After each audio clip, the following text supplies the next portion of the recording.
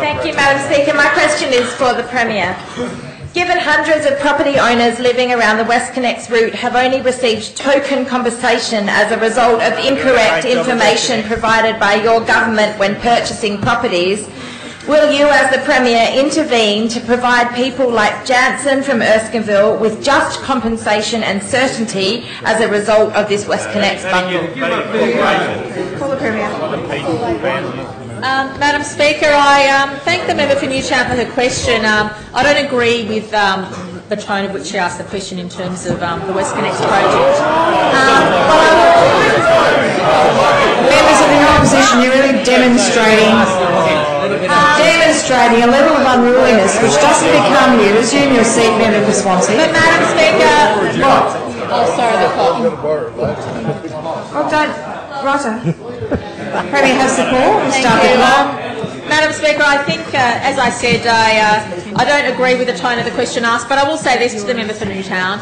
Our government takes very seriously the impact that construction has on local residents. In fact, the Russell Review, which was undertaken by the Treasurer, the Minister for Finance, and has been taken up by his successor, has ensured that we have the most generous compensation package in the nation, which stands to reason because we are by far the largest infrastructure delivery agent of all the states. But I do appreciate the importance of not only having the best policies in place, but also having the best people on the ground who can engage with local residents on a one-on-one basis. I can only imagine how stressful and emotional it would be if somebody approached you to suggest that your home is no longer yours because of a major project. So I, for one, appreciate the angst that is associated with that. In fact, our government has dedicated much time and energy into making sure we make the process as compassionate, as least stressful as possible, because of the very reason why the member for Newtown raised the question. Point of order. You can do it from there, I think, if you wish, but member for Newtown. Thank you, Madam Speaker. It's 129 relevance. I asked the Premier directly about the issue around an error of this government that provided incorrect information as a result of the Central Register of Restrictions. It was incorrect information provided by the government. I think at the appropriate time we indicated our absolute regret that had occurred.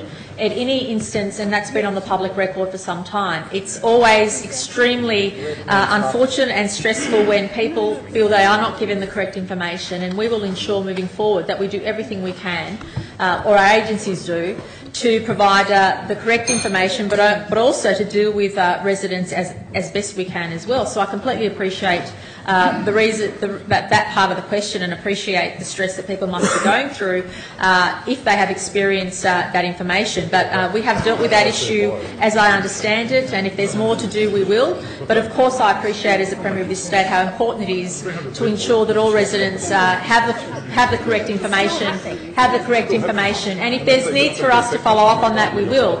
But Madam Speaker, and I thank the member for Newtown for her question, because I do appreciate her consistency on this issue and her consistency in her position on WestConnex.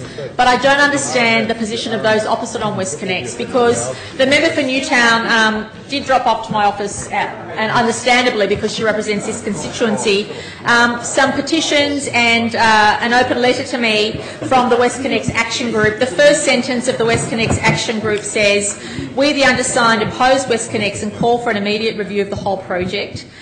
This is an open letter to me, and then at the bottom of the next page it has all the signatories of the said correspondence, and it has a list of all the politicians who've signed this correspondence, and of course amongst that list is none other than the Shadow Minister for Roads, the member for Stratfield.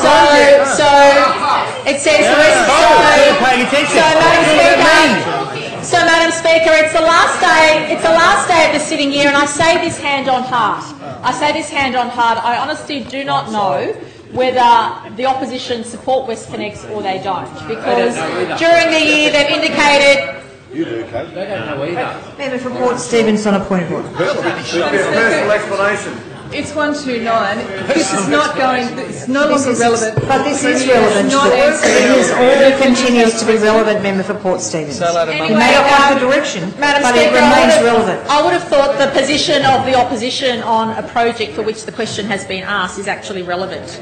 But in any event, Madam Speaker, we finished the year off where we started. No clue on infrastructure, no clue on how to provide a strong economy, no clue on services. Lazy, lazy, lazy. Let's hope they actually do something in the new year, Madam Speaker. Thank you.